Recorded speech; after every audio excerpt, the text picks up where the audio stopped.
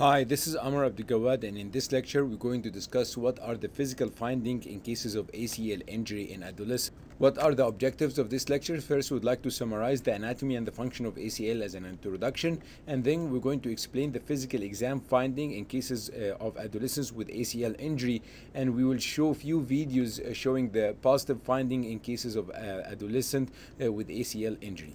A good source that you can use is this book written by myself and Dr. Naga. So let's briefly discuss what is anterior cruciate ligament. Anterior cruciate ligament is one of the main ligaments of the knee.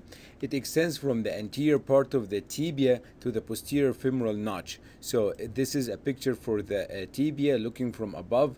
This is posterior, this is anterior, this is lateral, this is medial, and here the ACL. So the ACL anterior cruciate comes from the anterior part of the tibia. So the anterior cruciate comes from the anterior part of the tibia, and then it goes posteriorly and laterally to be attached to the posterior femoral notch. So it comes here from the anterior part of the tibia, going laterally. As you see, here is the fibula. So this is the lateral part, going laterally and posteriorly to be attached here to the posterior part of the femoral notch on the lateral side. What is the main function of the ACL? The main function of the ACL, it prevents anterior displacement of the tibia on the femur. So ACL arises from the anterior part of the tibia, and the main function is that it prevents anterior translation of the tibia over the femur. ACL injury is the most common ligamentous injury of the knee. The incidence in adolescents is increasing due to increased participation in sport at a higher level at younger age. It's more common in adolescent female, and it's also more common in certain sports like soccer and basketball. Female practicing in basketball and soccer have a higher chance of getting ACL injury. Also, the injury can occur secondary to direct trauma, or it may also happen due to twisting injury of the knee or hyperextension injury of the knee, and it may be associated with medial and lateral collateral ligament injury, or it may be associated with meniscal injury.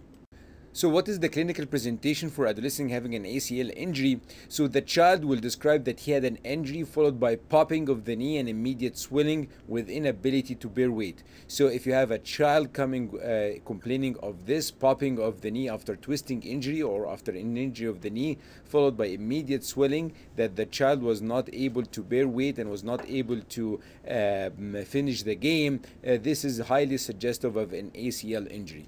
In the acute setting, what are you going to see? You're going to see marked swelling because of the hemoarthrosis, but you cannot do stressing of the knee joint. So the test that we're going to show later, the Lachman and anterior drawer test, these tests cannot be done in the acute stage because of the pain. The patient will not be able to tolerate these setting. So in the acute setting, you will have the history, very characteristic popping of the knee with immediate swelling, inability to put weight on the affected extremity. Child is not able to finish the game, and when you examine the child, you will find marked swelling because of the hemoarthrosis. The child will not be able to move the knee. You will not be able to do the stressing of the knee because of the pain. What about in the chronic setting? In the chronic setting, you will find moderate effusion of the knee. Also with palpation of the joint line, you may find mild tenderness. But most important thing is you will find positive Lachman and positive anterior drawer test.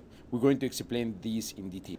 So what is the anterior drawer test? Anterior drawer test is you stressing the knee to see the function of the ACL. Remember, as we said, the ACL prevents the tibia from anterior translation. So keep that in mind when we're doing the two stress tests for the ACL.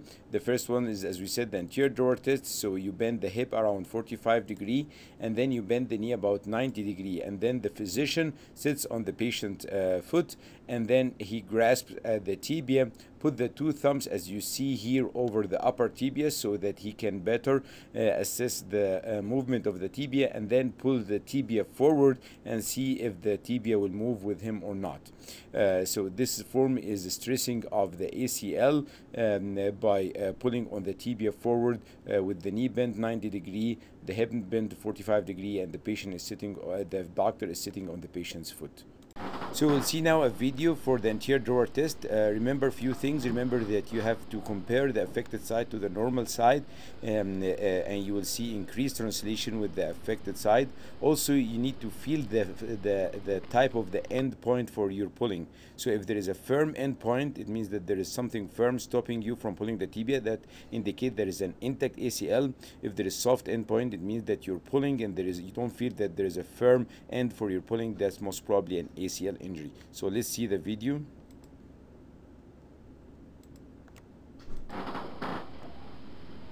So if you see here, we're pulling on the affected side. This is the normal side.